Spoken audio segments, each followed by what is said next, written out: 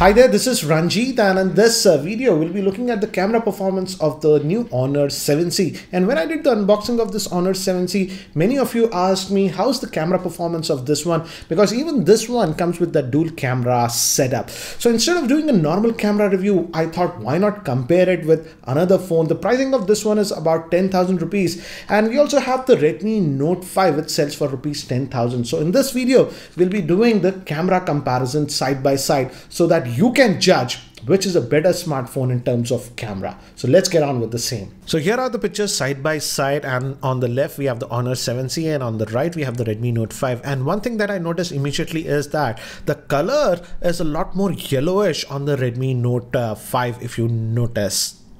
For this picture on the Honor 7C, I enabled the wide aperture mode. Hence, you can see that the background blur, you're getting a lot more blur than the Redmi Note 5. Here, again, I didn't enable the wide aperture mode, normal mode on the 7C, and here I enabled the wide aperture mode. So as you can see, using that secondary camera, you can get actually enhanced bokeh effect. Now moved into indoor lighting conditions, and in this shot the Honor 7C did slightly better compared to the Redmi Note 5. And again, I also tried enabling the wide aperture mode, and as you can see the pillow behind got that blur effect. Now this is in very low lighting conditions. I disabled the flash, and again both of them are doing a pretty bad job. This is very low lighting, but when I enable the flash, for some reason the flash is more powerful on the Honor 7C, as you can see with this picture. To test this further, I tested it again, and here also as you can see the Honor 7C's flash is more powerful compared to the Redmi Note 5. Again, one more sample shot in pretty low lighting conditions, and here both of them are not doing a great job. So if you expect these devices to do a great job in very low lighting, you might be disappointed. Now moving to the front facing camera, one thing that I noticed immediately is that the Honor 7C has that slightly wide visions. So again, as you can see, it's not as zoomed up as the Redmi Note 5. The Redmi Note 5 picture is actually, the selfies look too much zoomed up, as you can see. And again, one more sample shot in my office, as you guys are familiar with the this area, and as you can see again the 7C's picture actually looks a little bit more natural.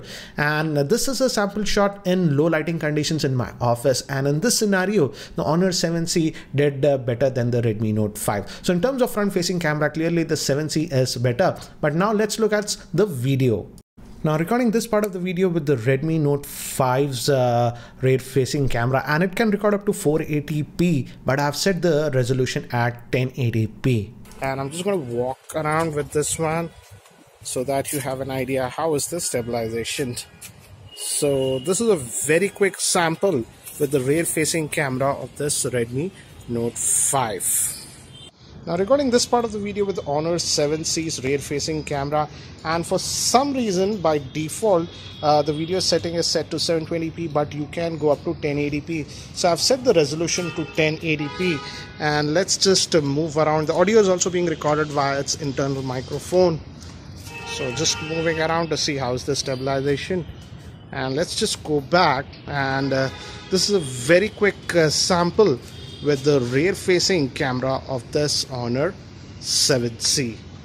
Shooting this sample with the front facing camera of the Redmi Note 5, and again the crop factor is quite a bit, so you have to actually stretch your hands. That's the big problem with the front facing camera of this one, and in the video I have to stretch my hands quite a bit, so that's something that you have to note.